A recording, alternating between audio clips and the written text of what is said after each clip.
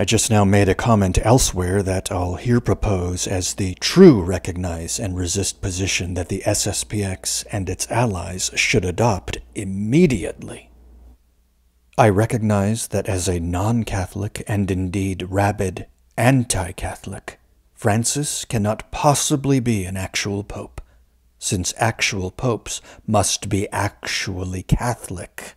One cannot be the head of a body of which one is not a member. I further recognize that he's not just a bad father. One must first be an actual father to be a bad father.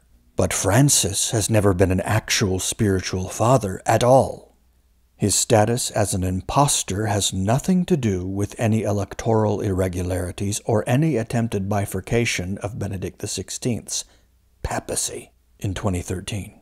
Francis isn't a father, isn't a pope, solely because he isn't a Catholic. And he wasn't a Catholic long before 2013. Only actual Catholics can become actual popes. Just as only actual Catholics can be popes, only actual Catholics can become popes.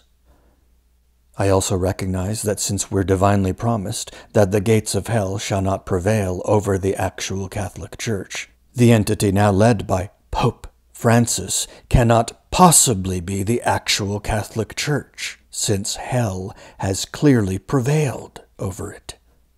Finally, I recognize that it takes absolutely no legal authority whatsoever to recognize all of this manifest reality, just as one need not be a coroner to recognize a dead body.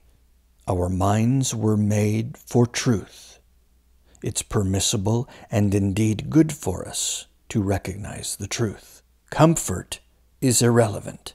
Any future legal judgment by the actual Catholic Church, which is now in the catacombs once again, will simply be a recognition of the present factual reality, spitting in our faces daily.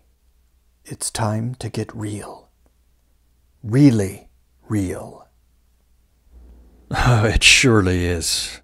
Every time that one refers to the diabolical Francis as an actual pope, and to the entity that he leads as the actual Catholic Church, one becomes complicit. One legitimates them. One participates in the furtherance of their diabolical fraud. Refuse to be complicit any longer, regardless of comfort. Begin by exploring the related links that I'll provide below this video. There used to be a phrase of the ghetto that became popular in the 90s and into the early 21st century. That phrase was, "I'm keeping it real."